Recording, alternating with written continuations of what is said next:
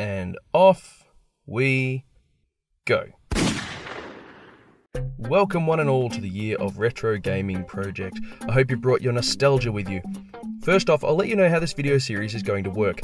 Each week I'm going to play one or more games from my retro collection. If I can make it all the way to the end of a game, awesome.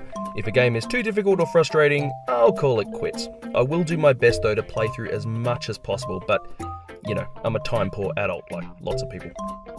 My main observation will be to see if the game still stands the test of time all these years later. Some games won't quite stand. Perhaps they'd still be okay with nostalgia goggles on. Those ones will sit. And then there'll be those games, those terrible games that haven't aged well at all and really don't hold much value in the 21st century. Those games fall. Got that? Ready? Good to go? Let's begin. I'm going to start off with one of the first Nintendo games I ever played, Ice Climber. I can remember enjoying this a lot in the early days, especially with 2 players, but last I remembered it hadn't aged well. Let's take a look. The title screen has this jazzy, bluesy music which is cool. Being an early Nintendo game, there's only 2 tunes in this entire game, so yeah.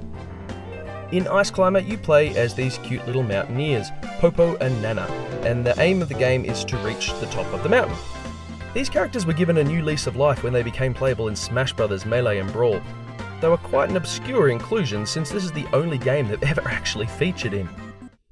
There's 32 levels of increasing difficulty, but in true arcadey fashion there's not much variation.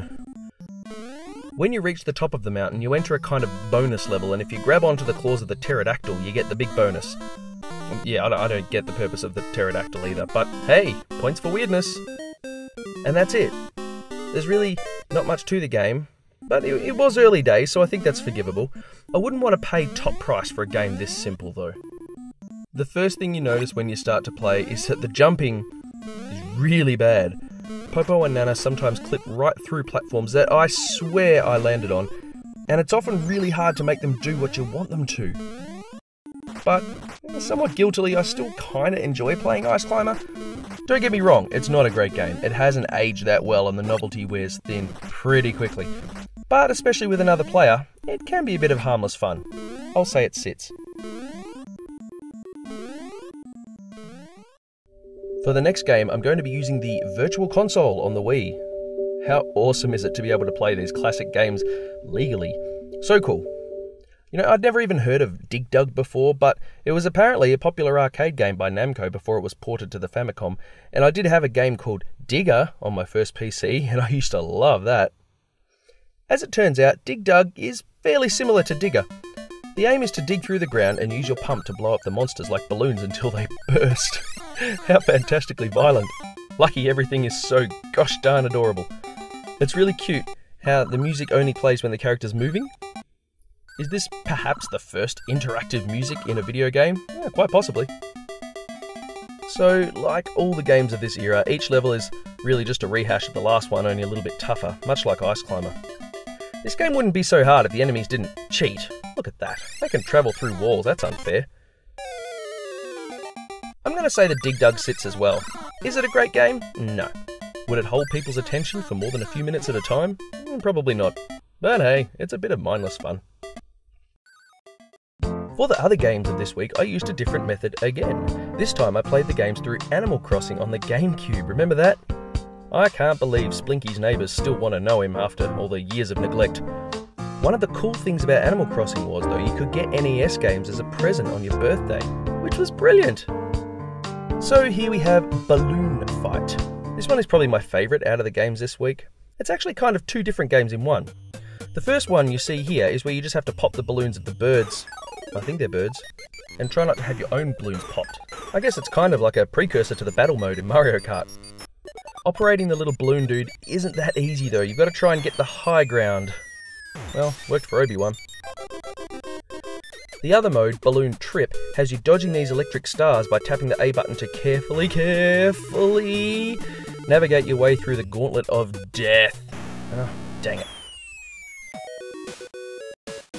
There was another game I played recently that had me tapping the A button to move, very similar to this. Wait a minute.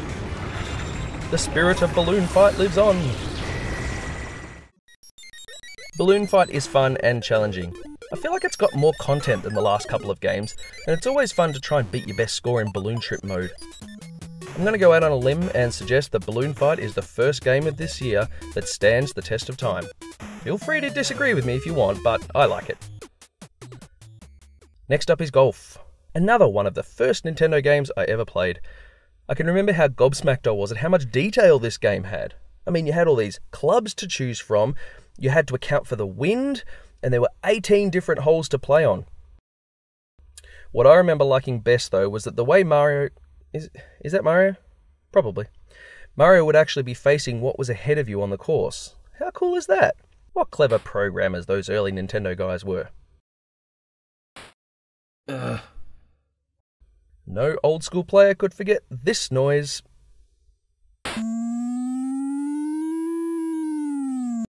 Yep, the golf ball that sounds like a cow. Moo. This week, I still found myself playing through all 18 holes just to see what score I'd get. There's joy to be found in simplicity, and I think that pretty much sums up all the early Nintendo games.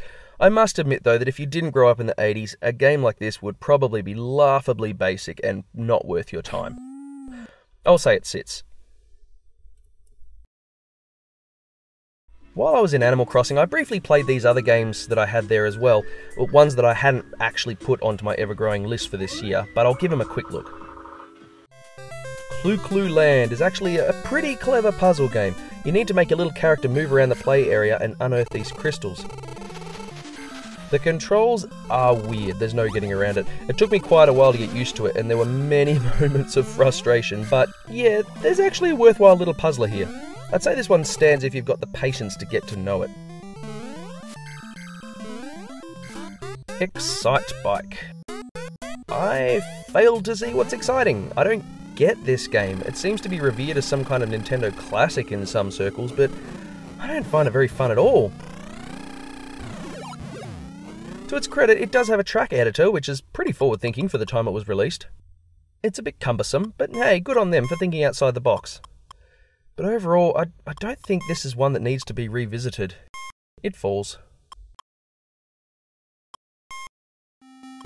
And there's Donkey Kong. The memories. Who the heck doesn't know this game?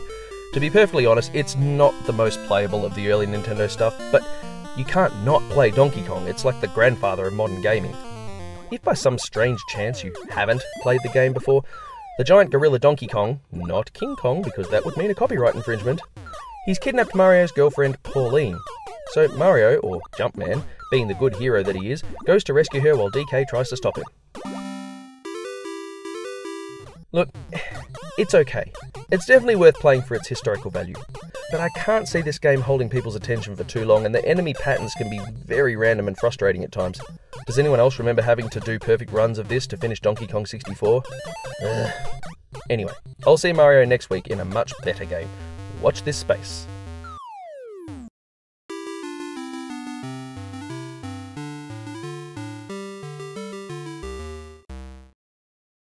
Phew! So, there's the first week of gaming down. I did get an early jump on 2011 since I'm all too aware of how many games I've got to get through in the coming year. Daunting and also exciting. I hope you'll come on this journey with me. Let's see what's coming up next week.